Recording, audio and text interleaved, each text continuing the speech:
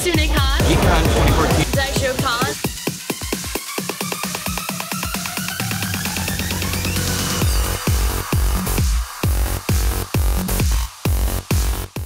Alright, so we're here at Anime Milwaukee and we're getting an exclusive interview with Martin Billany. How's it going today, Martin? Very good. I had a really good day actually, and then I met a lot of really cool people. A lot of people were very friendly. Anime Milwaukee is just one of the friendliest cons I've ever been to, and I'm really glad to be back. Excellent.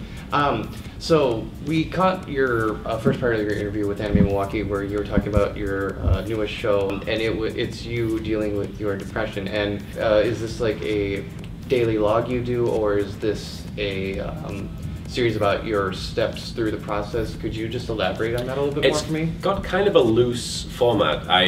The first one I did, I introduced by explaining that I'd been diagnosed with depression and that I'd been dealing with it for the last just over half a year. And I explained that it would be something I would do every Monday.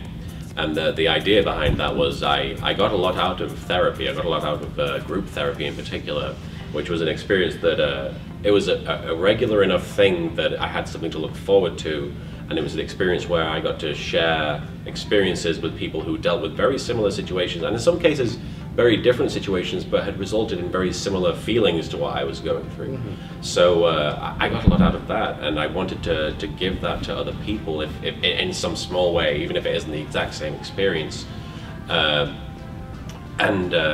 one of those things I'd seen other YouTube users talk about depression, like Tom Scar. He did a very effective video where he talked about going to see his doctor and learning that he had depression and that he was trying to get through it, and that was, I was very struck by that.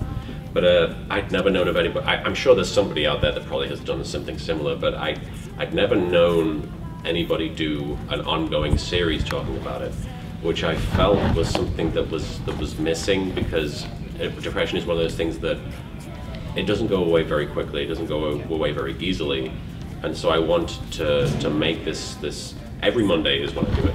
I wanted to make a show that where I open up and it was completely unscripted, didn't have any real specific structure. The only structure I would have, and that I still have, is at the beginning of the video I talk about something positive from my life, and then the second half is how depression has affected me and how I deal with that.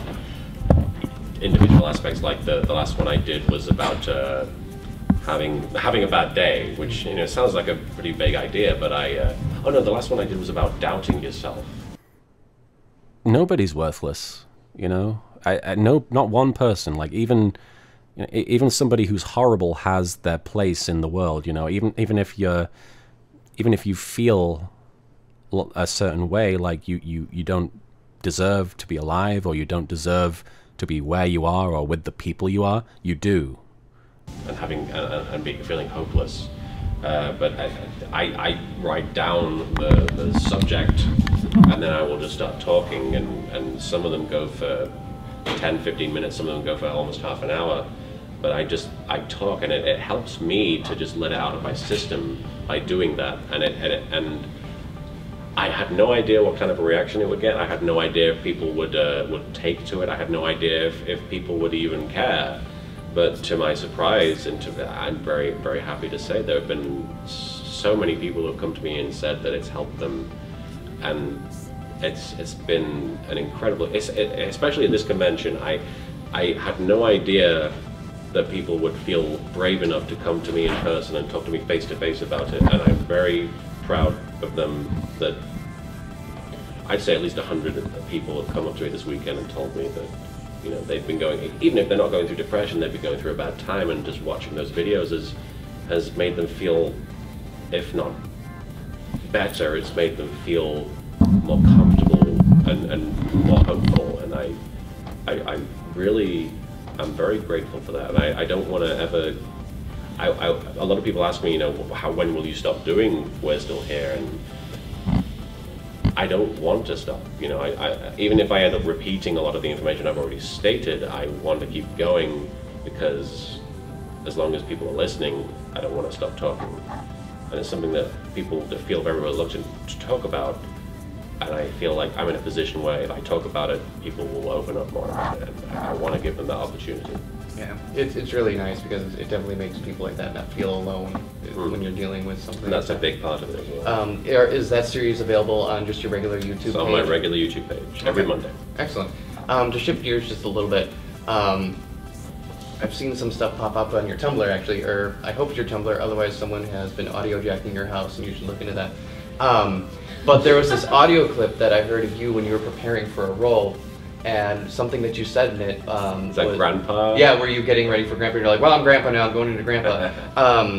Does stuff like that happen where you're prepping for a character and it's just, oh, nope, shifting gears, here we go? Yeah. A lot of the time, like that was just a clip that I thought was relatively amusing. But a lot of the time when I'll start recording for one specific character, I have these like, I guess they're trigger lines that they'll get, that I know how to say effectively, that'll just let me jump into that role, and like I won't have to, you know, brush off the rust and, you know, try and remember how to do it. And Grandpa is usually just like, hey, you Yugi, and that just gets me going. And I was ad-libbing that one time, and I kept the recording, and I shared it with Tumblr, and people seemed to enjoy. It got like thousands of notes, and I was like, this is just me saying words, you know. But it was kind of interesting to hear because it's one of those things where, like, what made me interested by it is you're just like, well, I'm doing this character now, and you can just hear you come down the hallway, and like I've been watching like some of the other exclusives with like some other web shows like Ruby and stuff like that, where you get to meet the cast and, you know, you hear how they're prepping up, and it's kind of interesting that you don't really see that aspect of, especially like on fan-made series like YuGiOh Abridged or any of the Abridged series, of like how they prep to do all those amazing voices. And it's actually just kind of fascinating to just hear that aspect of just like how to get into the character, or sometimes you just get into that character and you just gotta roll with it. Yeah. I mean, especially with characters like Yami and Kaiba, I definitely have to give myself a minute to just start talking as that guy and be like in that mindset. Well, I activate this, and I activate your mama, then I activate. What? You heard me, Kaiba. Your mama. I activated her. Yes, you can stop searching, Kaiba. After all these years, it turns out I'm your daddy. A lot of it is just very mental. It's very, you know, I have to think like that guy and have that attitude going on. The voice itself comes relatively naturally, but just being able to give that right performance. And a lot of them are very one note, but they're very one note in a specific way. Yeah. You know, like Grandpa, you know, that's him, you know. But it is something that I have to sort of ease myself into, even if it's only for a couple of minutes. And that one clip just happened to stand out to me. I don't know what it was, and it stood out to a lot of people, it sounds like. Excellent. Well, we don't want to take like too much more of your time, but is there anything you'd like to say to your fans, or anything, just like take like a minute to address them, or any inspirational words you'd like to give them? Oh my goodness. I know, sorry, we just put the giant spotlight on you right now. For those of you who follow me for YuGiOh Abridged, I want to thank you for your support, and I want to thank you for allowing me to make you laugh, because that is something that has been like oxygen to me. It's something I need to live. It's been something that's kept me going for the last 10 years, and I'm very, very grateful for the opportunity to make you laugh. For those of you who have followed me for me or for the We're Still Here series, I want you to know that I've heard everything you've said to me. I've appreciated the fact that you care enough to show any investment into me as a human being, and I want you to know that I'm very happy that you care, and that I hope that you're doing okay. And for one reason or another, whatever brought you to me, I hope that it's something that you found that has been rewarding in either in humor or in, you know, an emotional level. If it's something that's helped you as a person, and that's helped you find friendships, and or has helped you reconnect with people, I just want you to know that it's meant more to me than you realize, and I really do appreciate everything about your support. So thank you. All right. Well, Martin, thank you so much. Thank you. You're a very charming and humble guy. Every time I've met you, it's been a pleasure talking to you. You too, man. So, thanks again, and enjoy Anime Milwaukee, you guys. Have a great time. Hey guys, thanks again for watching this video. Big thanks to Martin for taking some time to talk with us, as well as Anime Milwaukee. Be sure to check our video description to learn more about the convention. Also, while you're here, why don't you check out Martin's YouTube page? You can see his latest episodes of We're Still Here and the YuGiOh Abridged series.